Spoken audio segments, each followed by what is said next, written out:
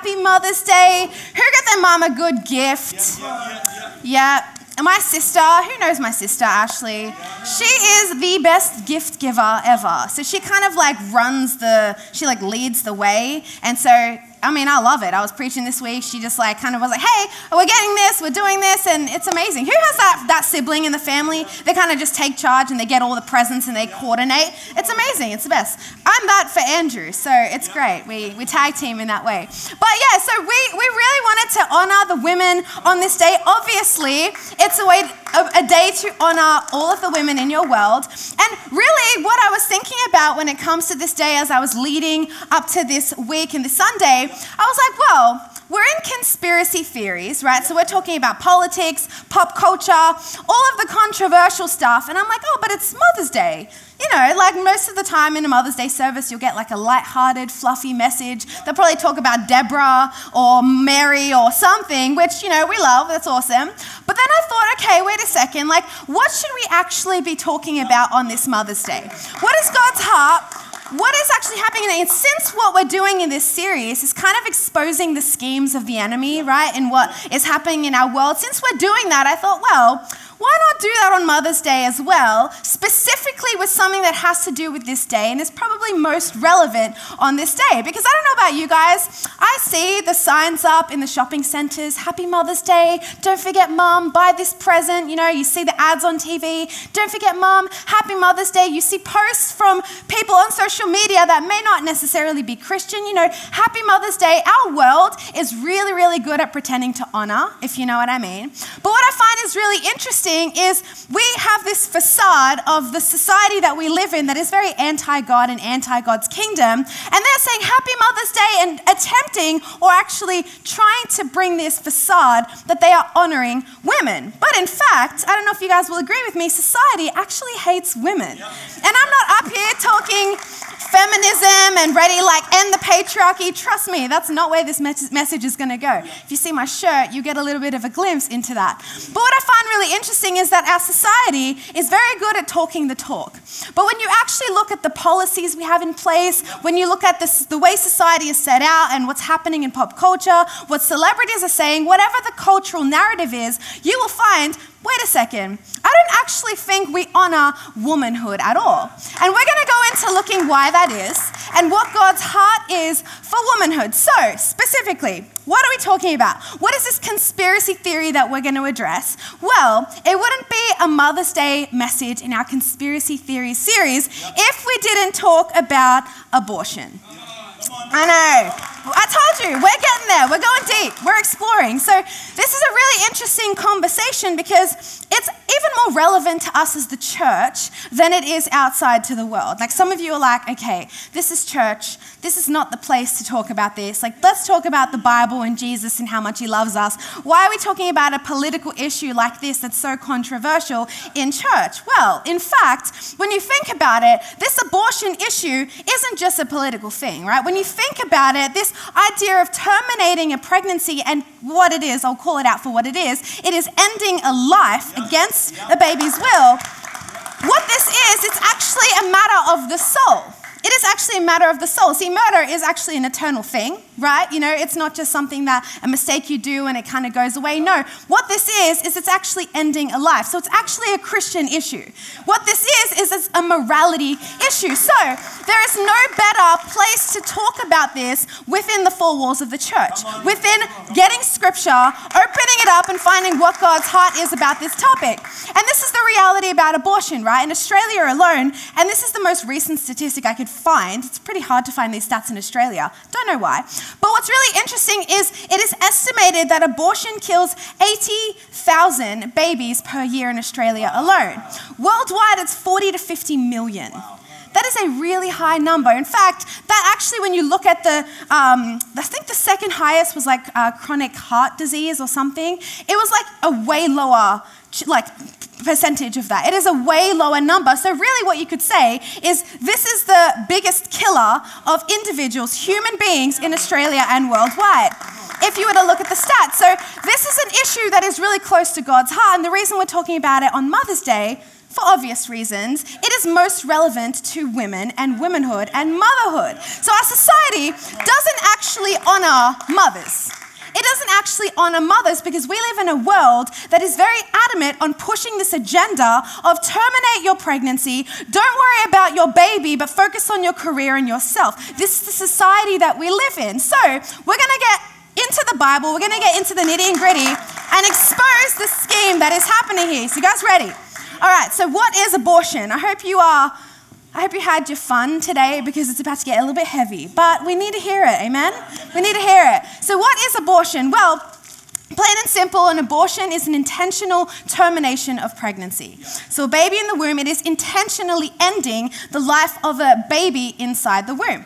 And this is done through many different means, right? We have some different options medically that are very accessible in Australia and worldwide, I guess. But one of them, there are a few different ones at different stages. So before 9 weeks, up to 9 weeks, you have what's known as a medical abortion. Now this happens in various stages. A woman will take a pill and she'll go to a doctor. The doctor will give her a pill to take at home. And really what this is it stops the hormone that is responsible for feeding the baby and keeping it alive and growing. So firstly, they'll take this that stops the hormone from allowing the baby to grow. Then they'll wait 36 to 48 hours and they'll go through a second stage of medication. This next medication they take really is responsible for expelling the baby from the womb. So it kind of gets rid of everything inside the womb and flushes it out. And what's crazy is I was looking at a secular health article and researching into this and what it involves, and the wording that they use is, as a woman, if you do this, you may find some clots of blood and some tissue. I'm like, what? Some tissue? No, what you'll find is parts of a baby that you have intended to kill. So this is pretty intense. And then up until 14 weeks, you have what's a second procedure, I guess. It's called the surgical abortion. Now, what this involves is a woman will go to a doctor, and it's done in a clinic, in a doctor's clinic, and they will use this device. It's a suction device, and they will pretty much starve the baby inside. They will inject this thing that starves the baby, and then they will suck out the parts of the baby through a little tube. So this happens up until 14 weeks. After that, it gets a little bit more intense. So obviously, it's kind of similar. This is a late-term abortion, which happens second trimester onwards. What happens is it gets a little bit harder to suck a baby out of a tube because they're bigger. So what they have to do then is late-term abortion. They have to use forceps. They have to rip apart the baby limb from limb. They crush the skull, and then they suction then out each part of the baby's body. So they will start to pull out limb from limb and then pull out the parts of the skull and then suction out the rest of the stuff that hasn't yet come out yet. This is a late-term abortion. In Australia, this is legal. This is legal. And in fact, in the ACT, they actually just recently passed this law that up until 14 weeks, so a surgical abortion, up until 14 weeks, you can do this and it is completely covered by Medicare. That's insane. So this is the whole reality about abortion. This is what we are working with. And what's crazy about this is it is as barbaric as it sounds. And it is no different to the ancient child sacrifice rituals that we see all throughout history and in the Bible. In fact, God actually talks to this issue specifically. In Jeremiah 7, we see God is speaking to Jeremiah the prophet, and he's pretty much addressing this exact issue. They were using this as a means of worship to false gods. Look at what he says in Jeremiah chapter 7. Here it is in verse 30. It says, "The people of Judah have done evil in my eyes, declares the Lord.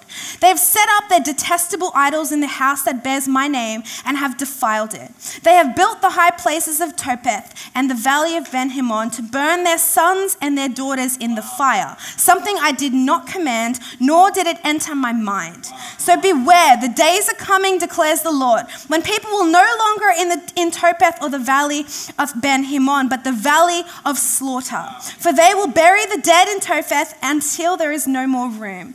Then the carcasses of this people will become food for the birds and the wild animals, and there will be no one to frighten them away. I will bring an end to the sounds of joy with gladness, to the voices of bride and bridegroom in the towns of Judah and the streets of Jerusalem, for the land will become desolate."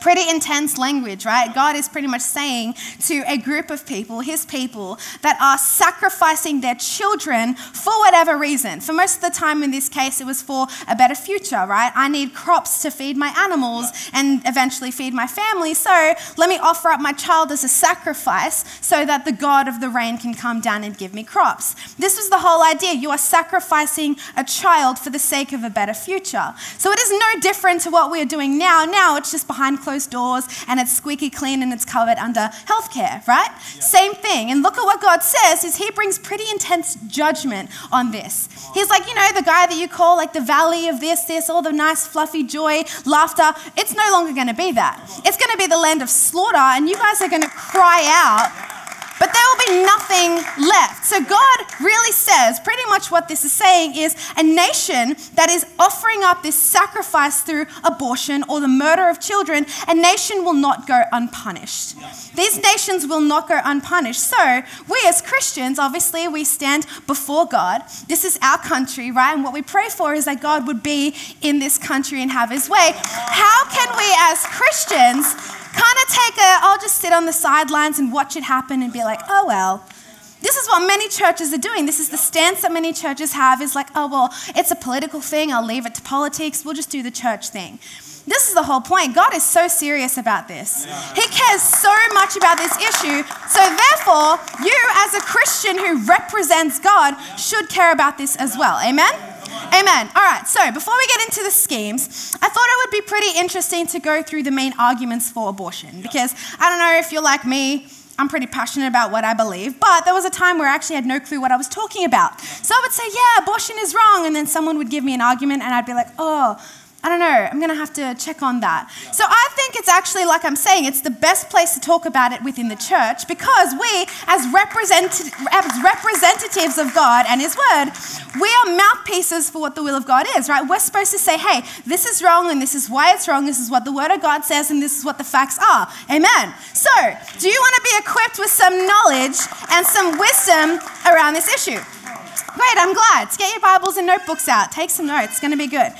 So there are a few main arguments when it comes to this issue of abortion in the world. This is what you'll hear. The first one, you may have all heard it, my body, my choice. Who's heard that one? Yeah, that's their favorite one to say. It's like a fun little slogan apparently. My body, my choice. Well, scientifically and logically, this is just not true, right? Anybody likes science? You guys will know what I'm talking about. I actually don't really enjoy science, but I went into it because this is really interesting. So a baby has its own DNA inside the mother's womb. So it is a separate being. It is not your body, it is not your choice. This is how you bring this conversation to someone. How many fingers does a pregnant woman have? Count if you don't know. 10. 10 fingers. Why not 20? We don't say women have 20 fingers. We don't say they have 4 arms and 4 legs. Why is that? Because you have 10 fingers and the other 10 fingers are the fingers of a baby that is inside your womb. That is a separate body with its separate fingers. So this is the whole idea, right? What about this one? Do you think that it would be okay or should there be any intervention with a woman who is pregnant and she is taking crystal meth? 100%. But why? It's her body. She can do what she wants with it. You don't get to tell her what to do with her own body. But wait a second, no, it's wrong if a woman takes any kind of drug that is going to harm a baby. Why is that? Because she is not only harming herself, she is harming now another human being that doesn't have a choice in the matter. She is affecting the life of another human being. So this idea is actually a logical fallacy, right? When you start to pull apart this argument, it's inconsistent. This is what I love about the pro-life movement and ideology is it's actually so consistent. This is why I feel so comfortable standing in this. It is so consistent. So my body, my choice. What's the next one? Well, we have personhood, right? When does life begin? Now, the Bible actually talks about this, and I thought it would be really cool to get what we know from the Bible, and then we're going to go into philosophy and science as well. So we're going to kind of explore all angles. Is that all good with you guys? So this is really cool. So God speaks this. Obviously, we have verses like Jeremiah, what is it? Psalm 139, where it's like, I formed you in the womb and I knew you. Those are the common ones that we know. But I found one that's really interesting in the New Testament, and it actually relates directly to Jesus himself. So look at this in Luke chapter 1. Luke chapter 1, verse 41. When Elizabeth heard that Mary's greeting, so Mary, the mother of Jesus, she was pregnant with Jesus, she goes to Elizabeth's house. When Elizabeth heard Mary's greeting, the baby leaped in her womb, and Elizabeth was filled with the Holy Spirit.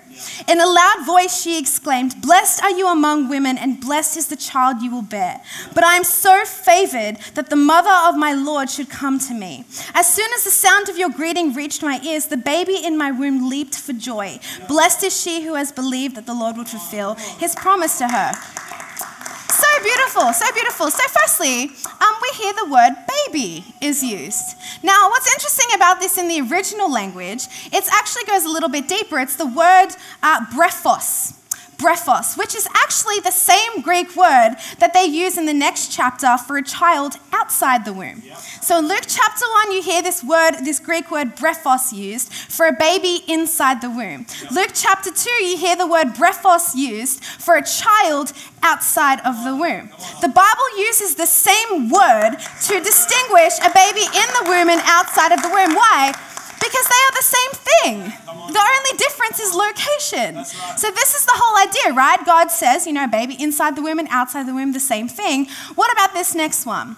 Elizabeth, filled with the Holy Spirit, right? So this is by inspiration of the Holy Spirit. This is the word of God. She says, "Who am I to be standing in the presence of my Lord's mother?" Yeah. So she actually in that moment says that Jesus is Lord already.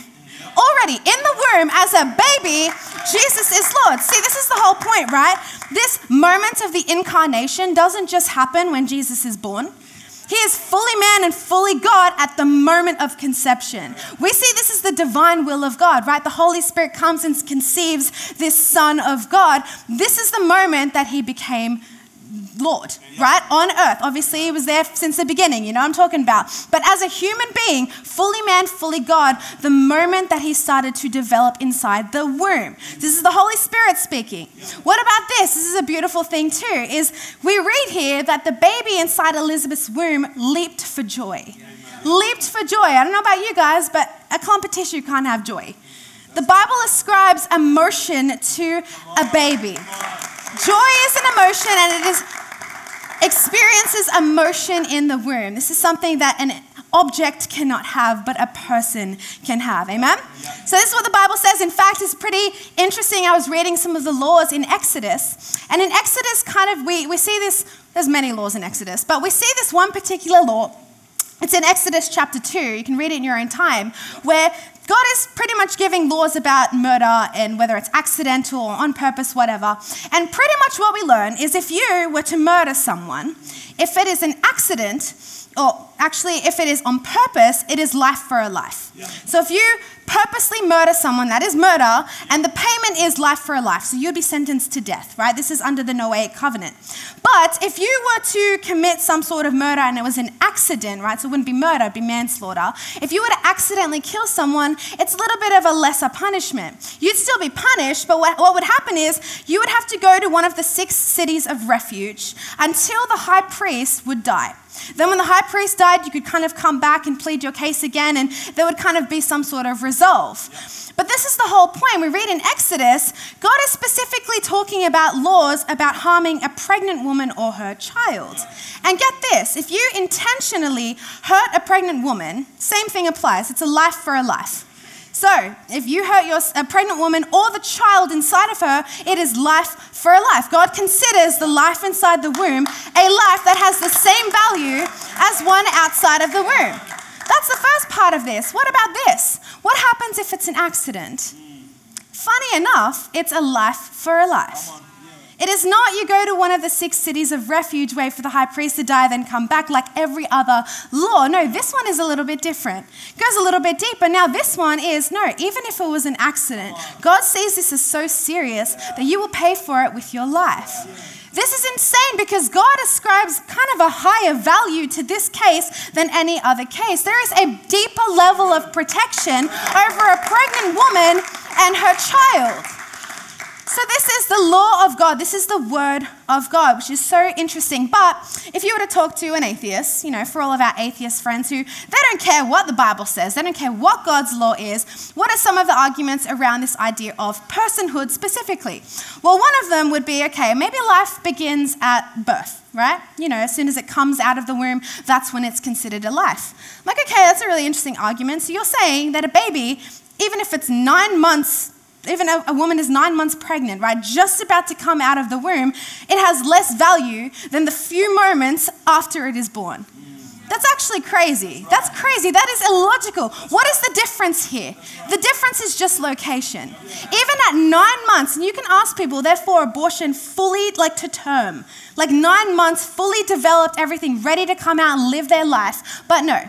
This is the whole idea, right? Because my body, my choice. Until it comes out of my body, then it's me.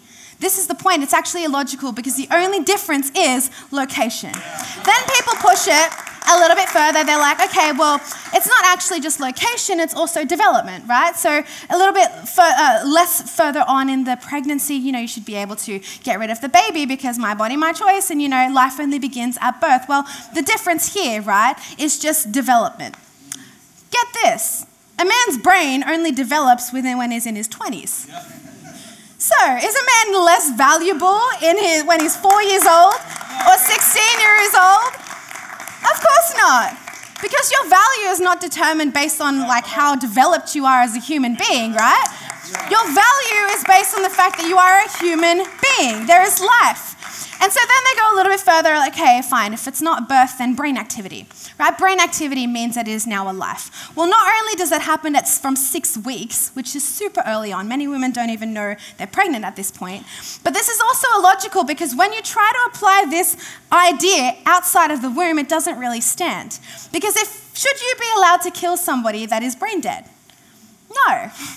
Should you be allowed to? No, even legally, you are not allowed to just go and see somebody who's in a medically induced coma and say, oh, well, brain dead, let's kill them, they mean nothing. Not at all. What if, let's go a little bit further, what if they were almost pretty much guaranteed to survive after a few months, maybe 9 months? What about that? Should you be allowed to kill them before the 9 months is up? Not at all. Because life is not life because of brain activity, right? Life is not life because of brain activity. Your idea, your value is not ascribed to you because of your brain, your development, your location. It is ascribed because you are a human being and you have life. Some people go a little bit further. They're like, okay, fine, life begins at the heartbeat, right? Which that happens as early as 22 days. 22 days. And this is what the thing is, right? Because in Texas, they passed the heartbeat bill, which is you can only abort up until the heartbeat. And the reason women were so angry was because, most of the time we don't even know we're pregnant until this point. Well, yeah, that's the point. We're trying to find a middle ground here, but this is the whole point, is many women don't even know they're pregnant up until this point. The heart beats from so early on. So these are kind of the atheistic arguments. Well, what's interesting is when you look at the science, because this is what we got to do, right? We've done Bible, we've done philosophy. Now let's look at the science. And like I said, I'm not much of a scientist. If I'm honest, it goes over my head completely. If you were to ask Pastor Millie, she would probably get it straight away. She's super smart in that area. Not my area, but I found this really interesting. So I had to really ingrain this into my brain so I could share it with you guys. What's interesting is before this moment of fertilization happens in the womb, you have what's called gametogenesis. Anyone know what gametogenesis is? Okay, one person, because you were here this morning. Nice, I like it. Well, that makes me feel a bit better. You guys can fact check me, it's all good. But this is a really interesting process because gametogenesis is pretty much a process of cell division. So every germ cell has 46 chromosomes. I know, get ready to learn, guys. I feel so smart, I'm not. I have to really ingrain this into my brain.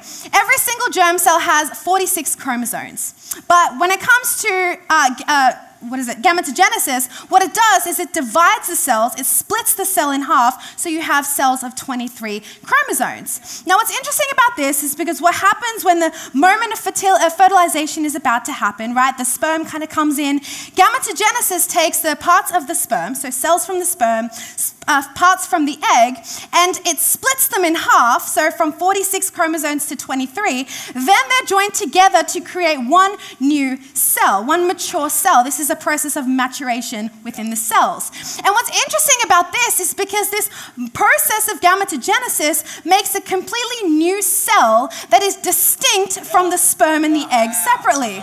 So this is now a distinct human being that has gone a maturation process within gametogenesis. So then, only then, because the cell has to have 46 chromosomes to be mature and for fertilization to happen. So this process of creating a distinct cell has to happen before fertilization. So it's actually not the mother.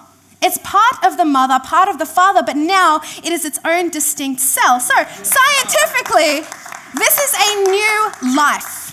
Science, that is the science. I know for all my scientists, you're like, yeah, but technically. I'm like, no, that is the science. Science actually says that life begins in this moment of fertilization. So this is the science, right? Next argument they have. So that was personhood. That was quite a long one. Sorry. Are you guys good? Did you learn a lot? So that's the argument of personhood. The second argument, which is the one you will hear when they have nothing else to say, what about rape and incest? What about when a woman is raped? Now, can I just backtrack for a little bit and just express how this is the most tragic thing to ever happen to a woman, right? And before God, this is a detestable act, and you better believe that God will have his judgment because he is a holy and loving God. But as tragic as this is, we still need to ask the question. This is a really important question. Should an innocent person ever have to pay for the sins of another? Because this is a matter of justice, right? You know all of the My Body, My Choice, pro-abortion women, they're all about justice, right? Is this actually just? Should an innocent person that has not done anything wrong, a baby of all things, have to pay for the sins of a father who has done an unspeakable act? This is a matter of justice. This is a question of justice. And this is the whole point, right? Is we're kind of continuing the cycle of sin. And we're expecting healing to come to women because this doesn't just affect a child, it affects a woman.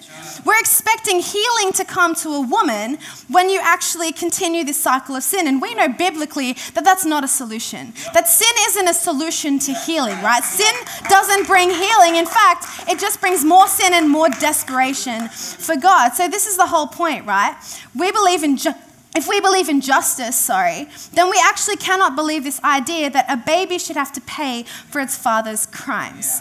This is the whole point. And thank God, thankfully, the cases of rape and abortion are as little as 2%, right? And that's being generous. 2%. And then you'd have to ask, okay, if it's 2% and you have this conversation with someone that's like, what about rape and incest? You say, can we just get this idea of, if it's 2%, are you okay with saying that the 98% of abortion cases are not okay? Should we say that that's not okay and then we can focus on the 2%? Most of the time we'll say, no, I believe it's all okay. I'm like, okay, well then you're just using this minority as an excuse to sound really loud about an opinion. So should we sacrifice the 98% for the 2% that was done under a tragedy? This is the question we need to ask. Then you'll have the next one, okay, what if the mother's life is at risk? And once again, this is a very low statistic. This is a minority. In fact, in the US, and I didn't actually find much information in Australia, go figure, I'm not too sure why. But in the US, they actually figure this out statistically. It counts for less than 0.118 of abortions are because of the mother's life being at risk. And in the UK, it's even less than that. It's 0.006. So if we look at this, okay, this is a very vast minority. Well, let's look at the minority for a little bit. Most of the complications would happen within the first trimester, right? So this is very early on, 12 weeks. And what would happen, usually if there are complications, it would result in a miscarriage.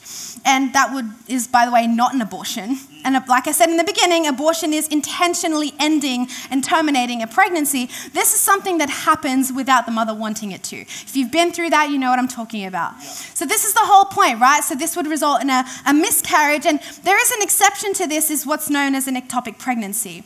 And what happens here is the baby is actually growing in the fallopian tube.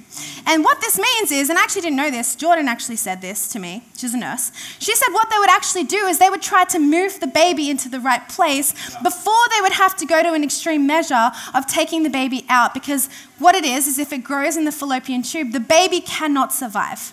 And therefore, the mother cannot survive. In fact, you would have to end up killing both lives. And so in this case, which is it's a lot more rare, in this case, what would happen is they would try to move the baby into the right place, and if they fail, then they would have to remove the baby from the fallopian tube, because there is no way of survival for either the baby or the mother. This, medically and scientifically, does not fall under an abortion. This is what you will hear, right? They're like, no, what about when the woman's mother? What about ectopic pregnancy? I'm like, for you to say that this falls under that is just, you don't know what you're talking about. Because statistically, legally, medically, this does not fall under an abortion. An abortion is intentionally killing a baby that is viable. And so this is the whole point, right? A woman's life being at risk is super, super rare. And then if in the case where it was to happen, so the 0.006 chance, what would happen is the doctor has a duty of care to the mother and to the baby. So what would happen is the doctor would try anything he can to try to save the mother's life and the baby's life. And what would happen is a lot of the times they are unable to save the baby, so the baby would end up resulting in the baby dying. But this is so different to let's kill your baby for no reason. This is so different. This is, I'm going to do what I can to save the baby as well as you. And if it doesn't happen, it doesn't happen. But I'm going to do my duty of care as a doctor to try to help people and to try to save lives. Very big difference. This as well does not fall under an abortion, right? This does not fall medically. People will say like, oh, but what about this? And I'm like, if you go to a doctor and you are actually going to die if you keep carrying this baby, a doctor is not going to tell you, sorry, it's against the law. That's not how it works. That is not how it works. This does not fall under an abortion law. So these are the main arguments, right? Everyone take a big breath. Yes, I know, we're good, we're learning stuff. So these are kind of the main arguments, and really the reason that we talk about it, like I said, is because as Christians, we have a responsibility to know what we're talking about, because we're speaking for God. As Christians, you are speaking for God, you are speaking for His word. So, this is the whole point. Okay, so abortion is bad, it's really scary, it's really dirty, it's really ugly. What does this have to do with anything? Well, like I said, we're talking about, it's Mother's Day, and we're talking about womanhood, and this is the whole point. What we've been learning in this series is this whole idea of whatever is happening in politics, it's actually a spiritual problem. So whatever policy you see, whatever thing you see in social media or ideology that is moving around, it's not just at face value a political problem, it's actually a spiritual problem. So, in saying that, what is the spiritual problem behind abortion? Well, you can see all throughout the Old Testament and the New that this problem was a thing, right? We already mentioned before the child sacrifice. But what is really interesting is this is actually an anti-kingdom ideology. Why do I say that? Well, if we look in Exodus, we see the story, God's people are in Egypt and they are now being oppressed by the Egyptians. So they are under heavy oppression, and Pharaoh is pretty threatened by them because they're growing at such a crazy rate. And he's like, okay, because they're growing and this kingdom is threatening my kingdom, now I'm going to give a decree that all Hebrew baby boys under 2, as soon as they're born, if they're male, they will be killed. So he went to the midwives, the Hebrew midwives, and said, hey, if your baby is born and it's a male, kill it on the spot. This is the point. What we see is like, oh yeah, it's just politics, it's just power play, he was just scared, he wanted all of the power. That may have been what it is at face value. But really, if you see in the very next chapter, Moses is born. And we know that Moses is the man that God used to bring salvation to his people. So from a political stance, it's okay, the king wants power and he's threatened by a group of people. What we see from a spiritual lens is no, God was ready to bring salvation to his people, and the devil went behind the king's ears and said, hey, you need to kill these people, the baby boys that are going to be born, because he knew what was going to happen. See, this is actually intentionally a scheme from the enemy to try to stop the kingdom of God from progressing with God's will. So this is the whole point, right? It's not a political political problem, it's a spiritual problem.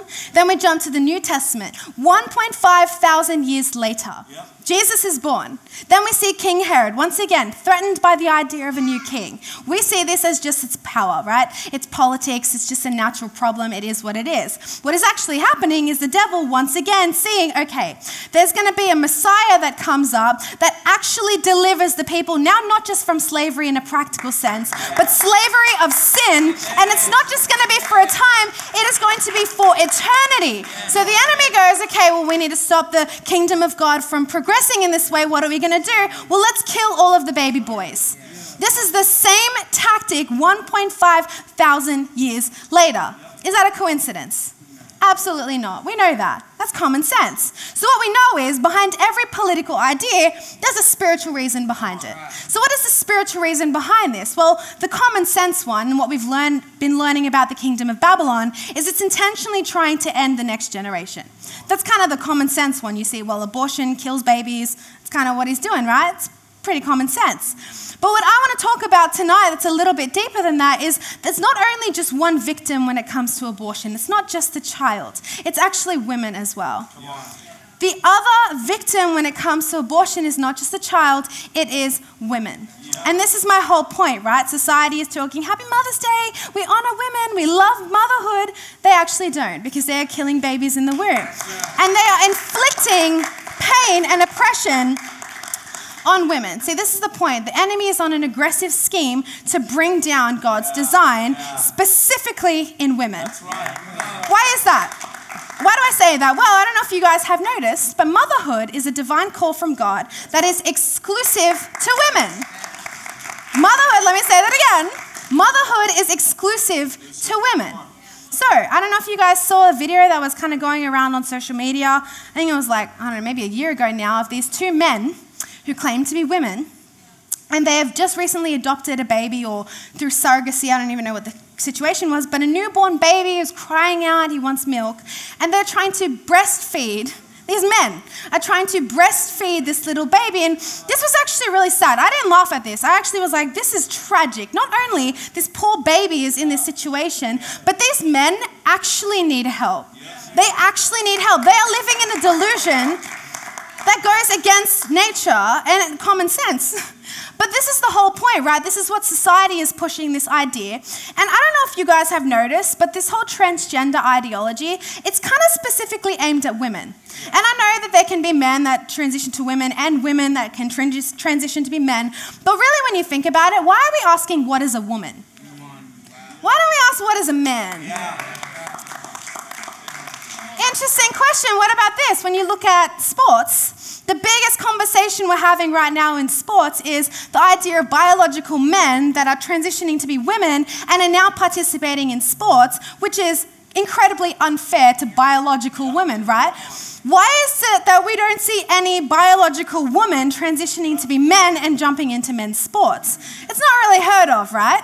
That's because societally, what we can see is it's actually a war on womanhood. It is a war on womanhood.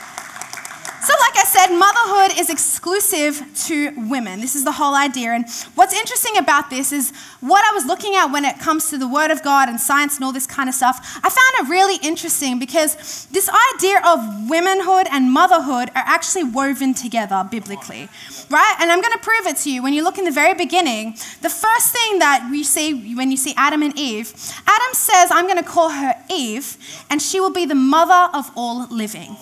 So Eve actually means the mother of all living. What's interesting is this idea of she will be called woman and she will be called Eve. She will be called mother. This idea is they are woven together. This idea of being a mother is actually a part, it's a key identifier for what it is to be a woman. Now let me prove it to you. Who likes biology? Who loves their period? Women. We're going to learn a little bit about your period. This is really interesting, right? Because men and women are so different. Like, not even just the normal stuff. Like, I went into it and I was like, whoa, wait a second, this is crazy. When it comes to the cycles, men operate under a 24-hour cycle. So what this means is you guys wake up and your testosterone spikes and you've got so much energy. You're at peak performance first thing in the morning. So if you sleep in, try it the other way. You might actually get better results. That's how your body works. So they actually have more energy in the morning, and this kind of carries them through the afternoon. And by the time it starts to get late in the afternoon, it's getting later, the sun is starting to set, they start to get tired. Their testosterone dips a little bit. And then they sleep and wake up, and then the same thing happens over and over again. It's a 24-hour cycle. Now, women, we're a little bit different. And this is what's really funny, is because I was reading some articles about this and trying to find, and I'm looking a lot from like secular point of view, stats and stuff, because it's all sciencey. And what's interesting is these articles kind of are trying to build a case for feminism, like society is quite literally built by men and for men, because the 24-hour cycle and the workday kind of sync together. And I'm like, girl, you understand the sun rises at a certain time and sets at a certain time. So it's not because society made this up. This is actually creation speaking. So it's almost like God made and designed men to function with the way that a day works. Get up, go to work, get tired when the sun goes down, get up, do it all again. It's almost like God designed it like that. But women are a little bit different. And I'm not saying women, you can't work. Don't at me. It's all good. But this is what's really interesting. Women operate under a 28-day cycle. Not 24 hours, 28 days. And this is pretty crazy. So what it is, pretty much what happens, a woman enters her follicular phase, right? So 10 to 14 days this usually takes. Starts kind of within her period, but she goes through the follicular phase and her body is getting ready for ovulation. Ovulation, what that means, women are most fertile. And this is pretty interesting because she is at her most happy. She's at her most energetic. So men, if you want to know, we're most happy when we're ovulating. I'll give you a bit of a hint. So they're most happy, they're most energetic. And what's really interesting about this is because they actually have some physical changes that go on. So a woman's face structure, the bone structure in her face shifts slightly and it makes her face more symmetrical. Yeah. Your cheekbones raise up a little bit, you look a little bit prettier. So plan things that you want to look good in when you're ovulating. That's all I'll say, women. Yeah. So what's interesting about this too is their face, actually their skin glows, it has a natural glow, and they have a natural blush to their cheeks. So what's funny about this is because blush was kind of designed for that reason, men actually find that more attractive apparently. So what's interesting about this is women, we're kind of like peacocks. We're like, hey, I'm pretty, it's time. That's really what our body is saying. And so you may not even be trying to have a baby, but you better believe your body is. And so this is the whole point of ovulation, right? We're fertile, we're ready to have a baby, this is the whole idea. Then a woman enters her luteal phase. And this is pretty much the body assumes that you are going to have a baby. It assumes after ovulation period, you're fertile, something happened, I looked all pretty, something must have happened. And now it's like, okay, I'm ready to have a baby. I'm ready for the fertilization process to happen. And this is cool because what happens is your immune defenses as a woman drop and have a decrease in this time. Why is that? Well, because if you were to have a baby, if you were to have this new foreign entity inside your body, your immunity would see that as a threat and see it as something that's different and shouldn't be in here, and it will start to attack that cell. And so what happens is your body during this time, and specifically in this time, it's ready for fertilization to happen, so your immune defenses kind of decrease to allow that egg to implant and to allow for pregnancy to happen. And so your body in every area is trying to have a baby, is wanting to have a baby. So whether you want to or not, your body does. And then obviously if a woman doesn't have a baby, then she'll get her period and then it starts all over again. So that's a woman's 28-day cycle. A little bit different to a man's 24-hour cycle, right? So this is really interesting. What we see from here is biologically, being a woman is really, her cycle really revolves around the idea of having babies. Wow. And now maybe you're like, okay, are you saying that if a woman can't have babies, then she's not a woman? Of course I'm not saying that. Don't be dumb. That's not what I'm saying. There are exceptions to this. And how do I explain this? Because I know we live in a sinful world, right? So the result of that, tragically, many women struggle with infertility.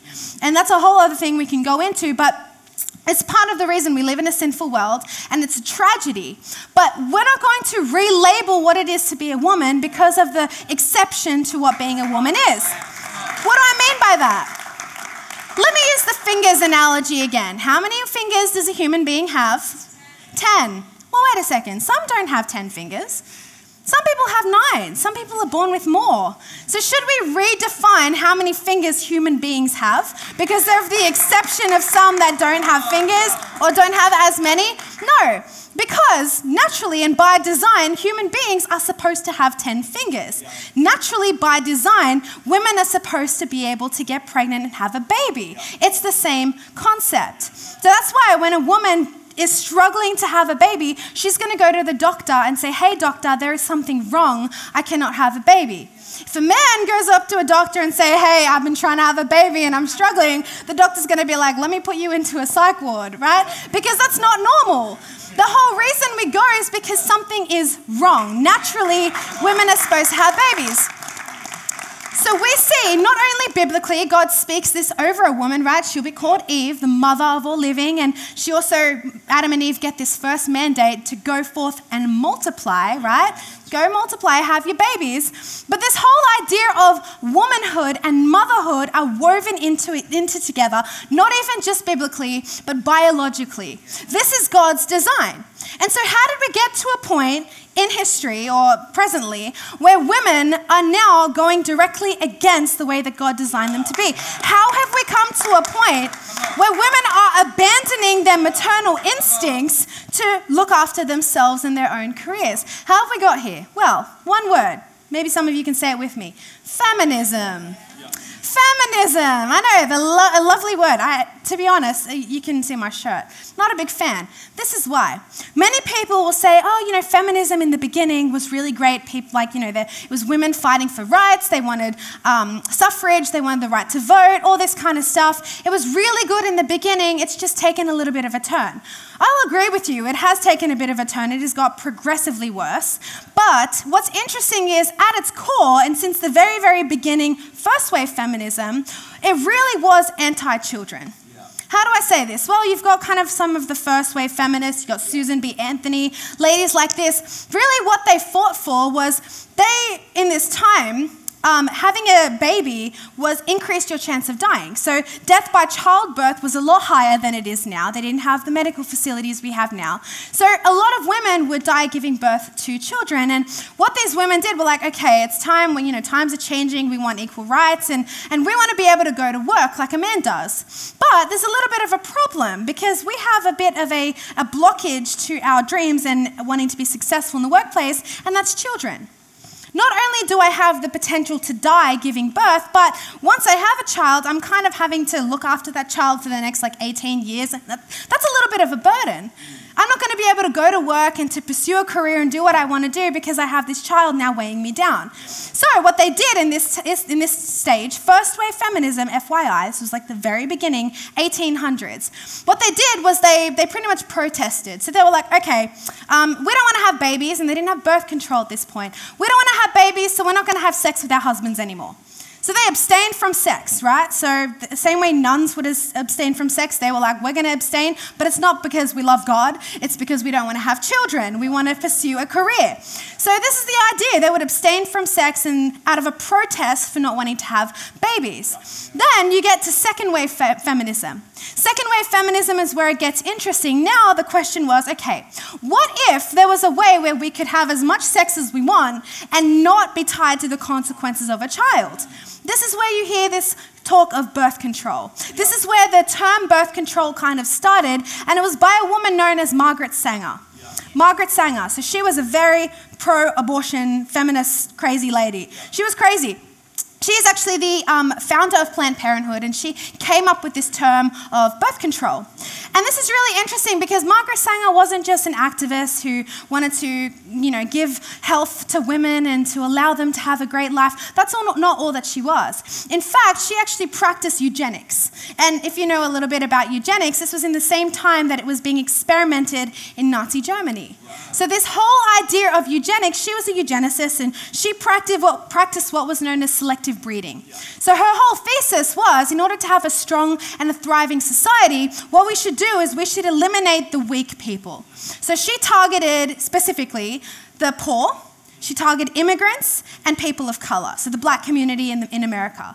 And what she did was she would start clinics, so she would Planned Parenthood clinics in places where there were minority groups, specifically to kind of expel the weeds. She literally called them human weeds, black people specifically. So she's like, we need to exterminate them and we need to build a thriving, good society. So the wealthy white people keep having the babies. But let's actually convince these women we're trying to help them and bring healthcare, and let's get them to kill their children so eventually that they die off. If you don't believe me, just go look at her quotes and some of her work. Now, this is the thing about Margaret Sanger. She was a very passionate anti-God hater. Now, let me show you a little bit of a quote, something that she said. This is directly from Margaret Sanger. She says, "Birth control appeals to the advanced radical because it is calculated to undermine the authority of the Christian churches. I look forward to seeing humanity free someday of the tyranny of Christianity no less than capitalism." Margaret Sanger, founder of Planned Parenthood and the inventor of birth control. Now, she sparked a movement that really birthed the sexual revolution, and, things kind of go all downhill from there. But this is crazy about this whole ideology is this stems from evolutionary thinking, which is atheism, right? Even Charles Darwin had experimented in this idea of eugenics, and people that he was closely related to. This guy, I can't remember his name, Malthus. It's called Malthusian eugenics, which is literally something they practiced and then was experimented in Nazi Germany. So, for my pro-abortion activists, these are the people that your ideology align with. These are the people. In fact, if you look at Planned Parenthood, just go on Google Maps and zoom in a little bit, they have massive statues of Margaret Sanger up in their clinics. They praise her and they honor her for what she did. So somehow, feminism, this is the whole point, the result of feminism was really making women abandon their maternal instincts, and out of a selfish ambition, I want to pursue a career, so I'm going to deny my maternal instincts, I'm going to deny the way that God made me, and I'm going to kill my child. And like I said, there's birth control, which is one thing, but then abortion came after that. This is in the 60s. It progressed here from the sexual revolution. But this is the whole point, right? This is atheistic thinking. It comes from evolutionary ideas. And what it is, I'll call it out for what it is entirely anti-God. It is entirely anti-God. So as Christians, we are building one kingdom, and what we're learning in this series is that the spirit of Babylon, or the devil himself, is building an anti-kingdom. And the idea of abortion is building a kingdom in opposition to God. Not only that, it is stripping women of their divine call to be mothers. And so this is feminism. It's leading to antinatalism, which is the idea that having babies is morally wrong, right? Procreation is morally wrong, because why would you bring a baby into such a cruel world? You're a terrible person if you do that. This is antinatalism. It stems from evolutionary thinking. In fact, this is the whole abortion movement. It stems out of this idea. And like I said, it's an anti-kingdom, which means it is a gospel issue. It is not just a politics issue. It is a gospel issue. In fact, why do I say that? It's a gospel issue. God actually reflects this idea of the gospel through the idea of what it is to be a parent. What I mean by that? Well, God is a loving father, and we as his church are his children. Right? This is a symbolism that God himself chooses to use to explain the relationship between God and his children. And what's beautiful about this is motherhood specifically goes a little bit deeper than this. This is so beautiful. Because what it is to be a mother is you as a human being, you are choosing to give up your body for the sake of another. You are choosing, and this is the whole point, it goes against the early feminists, right? First wave feminists, the ones that were all nice and cute and wanted to just get their rights. These were the hardcore feminists as well as they are now. It was abandoning this idea of I choose to give my body for the sake of another. There is a sacrificial love that women have that is specifically exclusive to women. Women have the honor of experiencing this sacrificial love of choosing to sacrifice my body for the sake of another human being. Now, what's so beautiful about this is when it comes to God, what God says is that this idea of pregnancy in the womb, it is actually sacred. It is sacred. How do I know this? Well, it's pretty interesting. I went into anatomy a little bit, and the womb is considered sacred even just from like anatomy, when you think about it, is what the bone is that protects the pelvic floor. The bone is called the sacrum. And this was ancient anatomists who came up with this idea. And really the reason that it was called that way is because when you look at what sacrum means, is it means sacred. It comes from this word sacred, and this is what it means. Sacrum means holy or sacred bone. And this word sacred bone means belonging to God, holy, set apart for a special purpose, right? We know this in Christianity, but get this. It means to properly immune from violence or interference. Pretty interesting. When you look at the objects in the temple that were considered sacred, they were ones that could not be defiled. They were ones that you cannot interfere with. When you look at what happened in the Bible, when the Philistines came and they took this holy object, the Ark of the Covenant, what started to happen? They all started to die off. They started to get so sick because God is saying, do not interfere with what is sacred to God. The womb is considered sacred to God. It is a place that is belonging to God specifically, that is designed by God, that is protected by God. And as human beings, we are not allowed to interfere or bring violence against it. The only reason a womb should be dealt with is when it's in the case of helping or bringing aid and bringing life into the world. Womanhood is sacred before God. In fact, masculinity is also sacred before God. And what our society is doing, what it is convincing us, is that it's very pro-woman. So pro-woman, right? You are stripping a woman of her God-given gift to bring life into the world. This is the whole point, right? If you guys really love your country, if you really love this country, you will speak about this issue. If you really love people, human beings, like many social justice warriors claim to do, if you really love human beings, then you will speak on this issue. And the church is the place where we need to talk about this, because it is a matter of the soul. And what I want to say in this moment is, like I'm saying, it's a matter of the soul.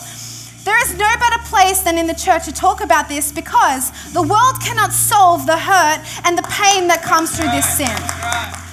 The fact is, if you have ever gone through an abortion, if maybe you are a male, maybe you are a man, and you've assisted a woman that you were not necessarily married to, and there's a bit of shame attached to having a baby outside of wedlock, so you're like, go take care of it.